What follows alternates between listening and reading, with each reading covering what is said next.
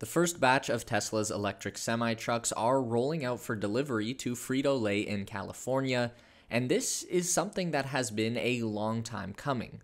Of the many delayed projects at Tesla, the Semi has been the longest suffering of them all at 3 years overdue. And in that time, the industry has come a long way. There are a handful of other battery electric semi-trucks that have hit the road from other manufacturers, but none of them can hold a candle to the Tesla Semi. It's not even close. So why is that? How is Tesla able to enter a new market segment and instantly dominate with a vehicle design that is already 6 years old before it even made its first delivery? Let's talk about what makes the Tesla Semi so special.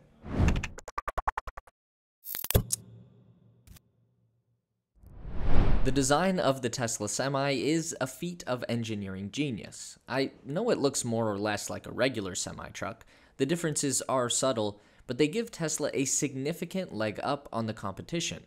I'd wager that the actual reason Tesla debuted their design prototype so early, so far ahead of their actual production capability, that was essentially to call first dibs on this particular design, making sure everyone knows that they are the original, not the imitator. So basically what Tesla is doing with their Semi is taking the best of both worlds from American and European heavy trucking design language and fusing that into one truck. And then they are using all of the advantages offered by electrifying the platform and ending up with the perfect semi-truck. We've got to first appreciate the old school construction methods for our existing heavy trucks, so that we know the basics. For those of us in North America, we have the iconic, long-nosed transport truck. These put the massive diesel engine in front of the driver, and that allows for a large cabin with room behind the driver that they use for a living space. This style of truck is going to have a wheelbase length of around 20 feet or more. There is no limit in the United States on how long the tractor section of the truck can be. The European and Asian markets have adopted a heavy truck design that is almost perfectly flat at the front. They accomplish this by putting the engine underneath the driver. That probably makes for a rougher ride and a more cramped space, but it does give the driver a much wider and unoccluded field of view out of the front. There's also typically no living space in the back of a Euro truck cabin. They just don't do the same style of long-haul driving that we rely on in North America. This flat-faced design is also largely to accommodate European regulations and road conditions.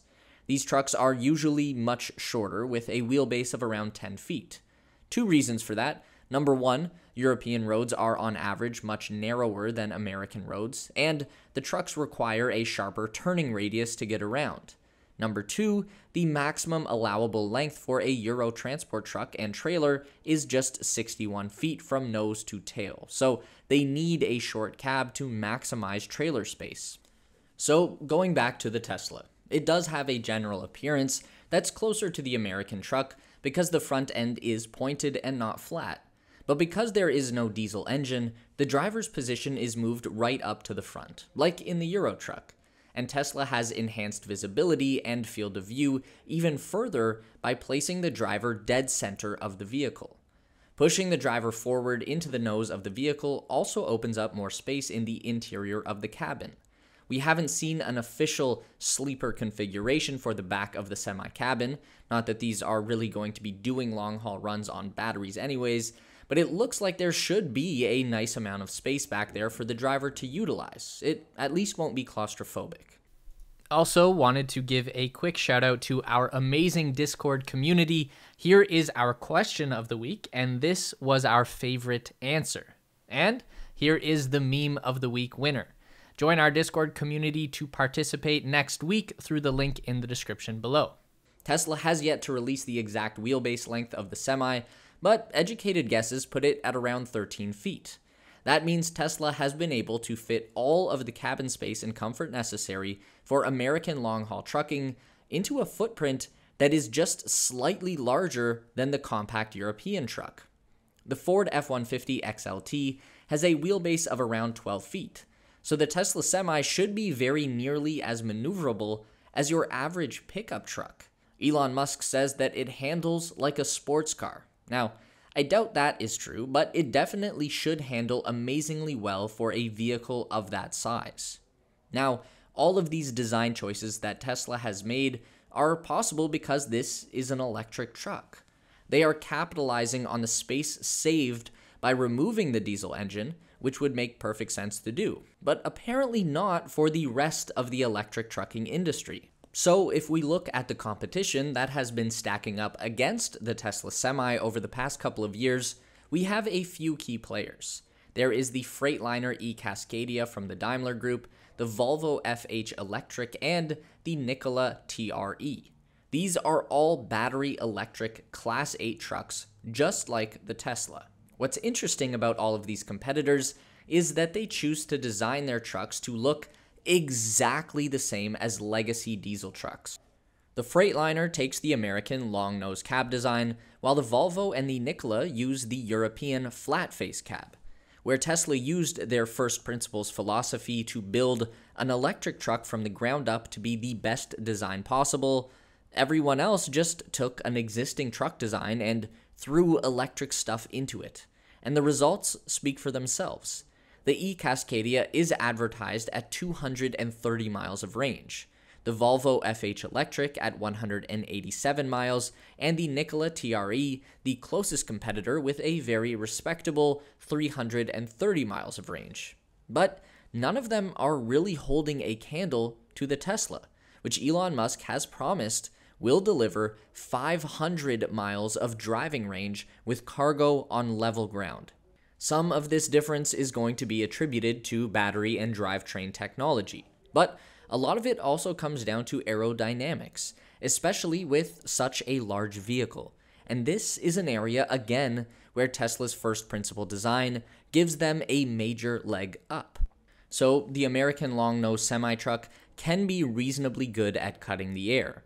The more modern designs get down to around a 0.5 drag coefficient, but the flat-faced Euro truck, unsurprisingly, has the aerodynamic characteristics of a cinder block, and they can rate as high as 0.9 on the drag scale.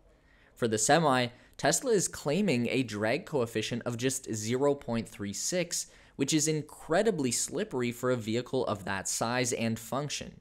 It's in the ballpark of your average sports car. The most aerodynamic vehicles on the consumer market right now, the Tesla Model S and Lucid Air, are down around a 0.2 drag coefficient. Why Tesla is the only manufacturer taking full advantage of their electric truck platform? I couldn't tell you. Doesn't seem to make much sense, but this does play into the reasons why Tesla has spent so much energy and money building their own Semi, because anything worth doing is worth doing right. And if you want something done right, then sometimes you just gotta do it yourself. The goal at Tesla is to accelerate the transition of the world to sustainable energy. Heavy trucking is a key part of that transition, and it will never happen properly with all of these inferior designs that are on the market right now.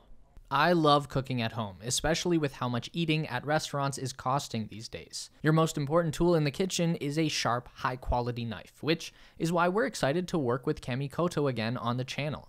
Kamikoto high-quality Japanese steel knives only use steel sourced from mills in Japan, and each knife comes in a heavy-duty ash wood box. The holidays are just around the corner, and this makes for a great gift. Using a sharp blade helps prevent cuts from a dull blade slipping on food, and it makes it faster to prepare food.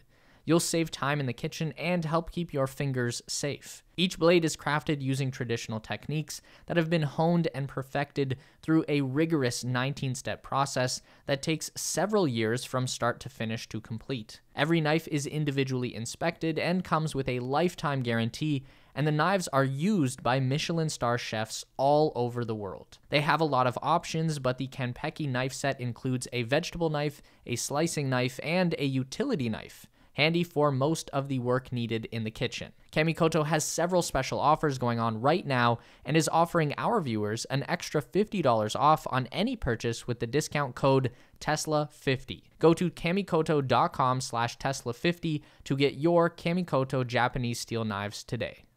Obviously, a large part of what gives the Tesla its performance is the battery, the electronic architecture, and the powertrain. And as far as we know, the system that drives the Tesla Semi is not so different from what they use on their consumer vehicles. Elon Musk confirmed recently that the Semi does not use the new 4680 battery cell, which means that they are likely running the 2170 Panasonic cell produced at Giga Nevada. This is very smart. While the 4680 cell does have a lot of future potential to become a very high-performing battery cell, we know that it is not at that level yet with the design that Tesla has been shipping so far this year.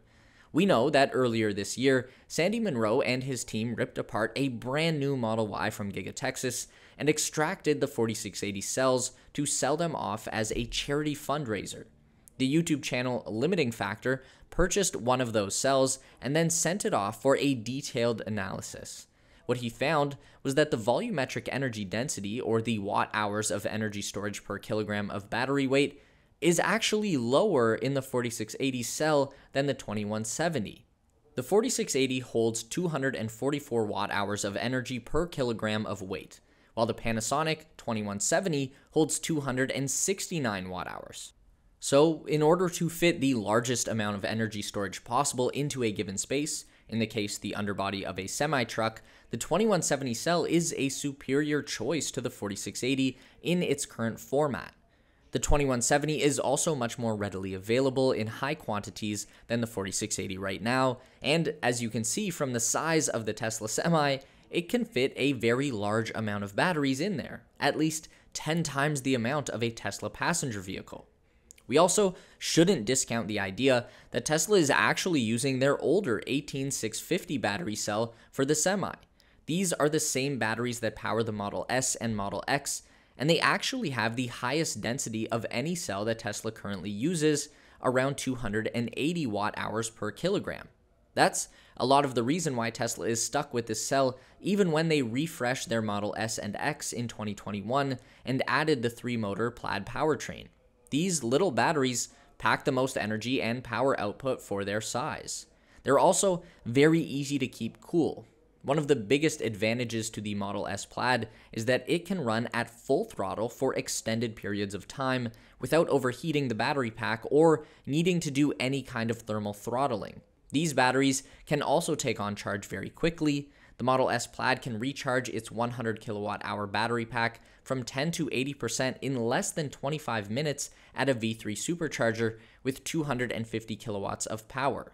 So again, we don't know right now, but there's a case to be made that the 18650 might actually be the best battery cell for the Tesla Semi, for now at least. Speaking of charging time, this is the other major advantage that Tesla is able to pull out of their sleeve. Not only can their Semi go much farther on a single charge, but it can also gain that energy back much more quickly. So that e-Cascadia with 230 miles of range can gain back 80% charge in 90 minutes, which is decent. The Volvo FH Electric is advertising 2.5 hours for a full charge back to its 187 miles of range. That's not as good. And Nikola TRE is saying 160 minutes for 80% of its 330-mile range, while the Tesla Semi is claiming 70% recharge of a 500-mile range in just 30 minutes. 70% of 500 is 350, so we're talking about gaining roughly the total energy of the Nikola battery pack in less than 1/5 of the charging time it takes the Nikola to reach 80%. A lot of this is because trucks like the Nikola use the standard CCS charging connector, the same charge port that most electric cars use worldwide. This charging standard has a maximum power output of 500 kilowatts, which is more than enough for your typical passenger vehicle, but it falls short of what's necessary for a massive commercial vehicle application, which is why it is absolutely critical that Tesla develop their own high-capacity megacharger station, a more powerful version of their existing supercharger. Out of all the electric vehicle manufacturers, Tesla is the only one producing their own proprietary charging system, and they have years of experience doing this. The supercharger network recently reached its 1-decade anniversary, so they were already in a perfect position to design a custom charging station that would allow them to get the absolute peak performance out of their electric semi-truck. So, kind of what we've been getting at here is that the real reason Tesla built their semi-truck is because they are the only company in operation right now that could actually make this vehicle properly, or make it function on the level that is actually required to begin transitioning heavy trucking from diesel to electric power. And that is the core to Tesla's mission as a company. What do you think is going to be the fate of the Tesla Semi? A revolutionary turning point in vehicle design, or just a historic disappointment?